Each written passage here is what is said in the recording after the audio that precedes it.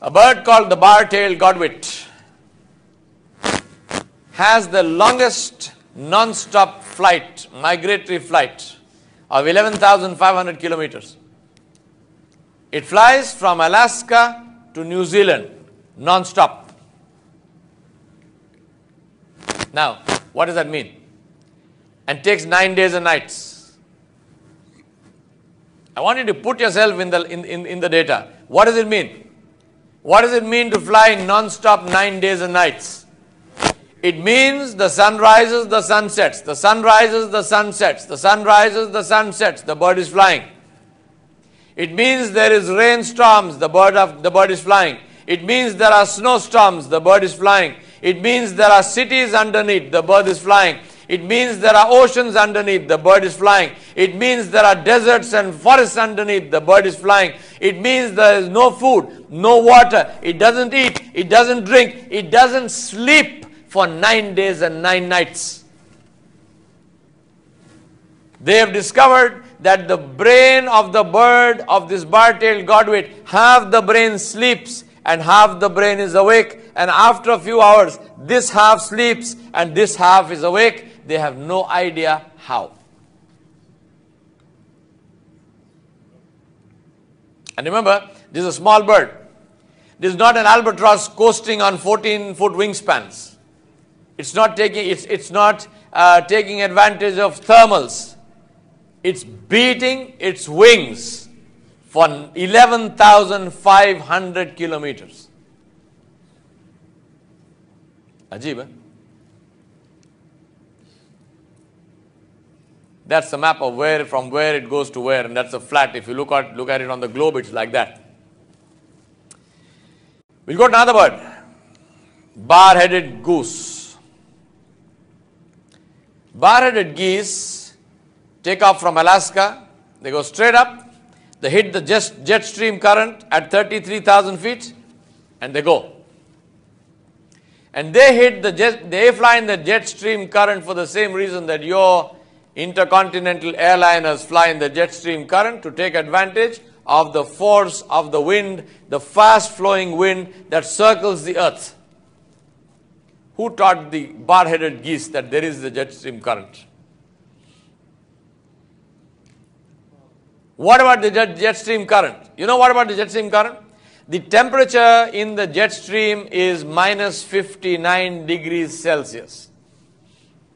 Take the same bar-headed goose, say Bismillahi Allahu Akbar, and put it in your freezer at minus 6, it freezes.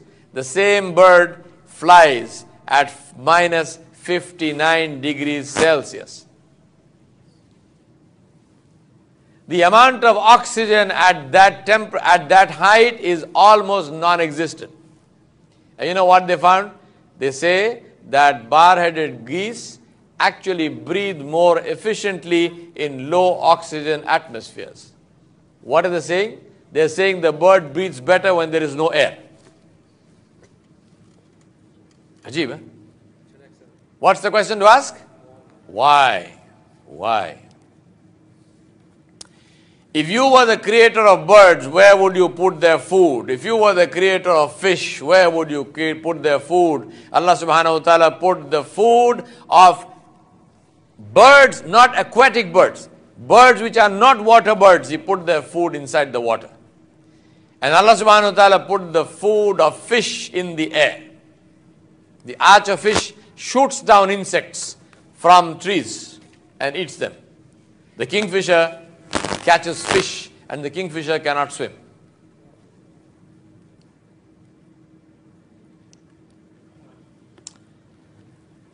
My brothers and sisters, what's the question to ask?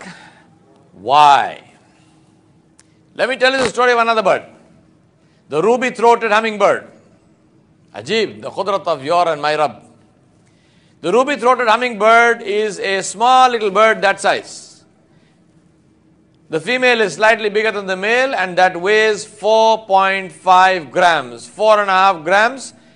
1 teaspoon is 5 grams. So the bird is less than a teaspoon. It is smaller than a teaspoon. This bird lives in the forests of South America. In a previous incarnation, when I used to live in Guyana, I have seen this bird in the rainforests, Amazonian rainforests. It looks like a moth. The first time I saw it, I thought it was a moth because it buzzes, literally buzzes. It beats its wings at more than 1,000 RPM. And it is the only bird which can actually fly backwards. So it flies upwards, backwards, up and down like that because it lives on nectar from flowers. So it puts its beak into the flower and drinks nectar and flies backwards out of the flower. Now, this bird migrates and it flies across the Gulf of Mexico.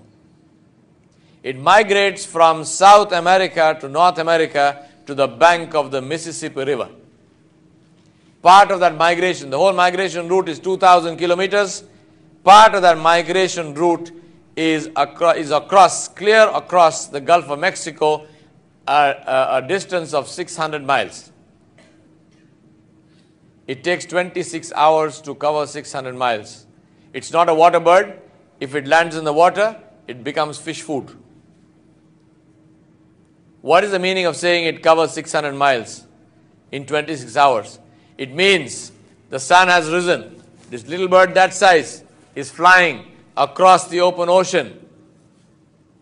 Waves underneath, winds on top. Little bird is flying. The sun has risen. The sun is at the zenith. The bird is flying. The sun is setting. The bird is flying. The sun has set. Pitch dark night. The bird is flying. Middle of the night. The bird is flying. Does not lose direction. Does not lose speed. Does not lose energy. Doesn't stop for food. Doesn't stop for water. Sun rises again. 2 hours into the new day, the bird lands in the United States of America without a visa.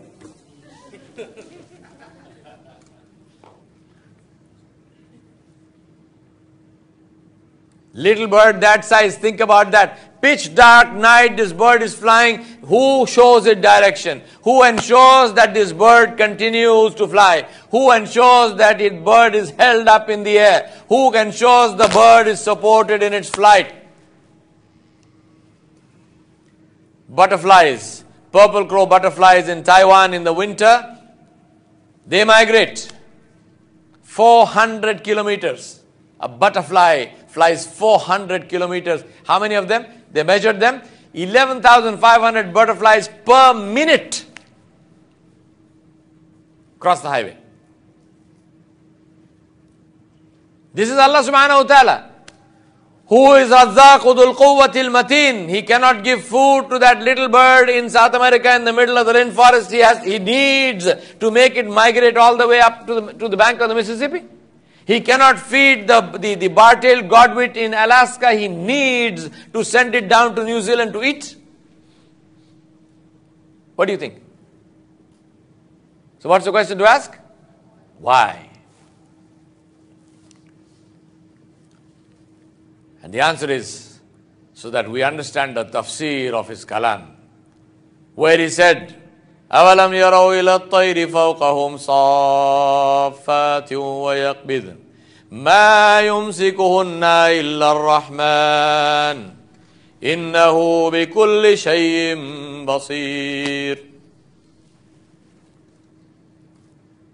Pity on us that we teach the tafsir of the kalam of Allah subhanahu wa ta'ala as if there is no creation. And pity on the atheistic scientists who research in the kainat of Allah subhanahu wa ta'ala as if there is no Allah. Pity on both of them. How many of the people, how many of our students who are reading this ayah, who are memorizing the Quran and reading Surah Al-Mulk, who are reading the tafsir of this ayah, how many of them know about the birds that Allah subhanahu wa ta'ala has created? They just say, who is it that holds the birds? Which bird? Name for me one bird. Tell me something about that bird. Zero. How will you be energized? How will you be electrified if you don't have information about what Allah subhanahu wa ta'ala has created?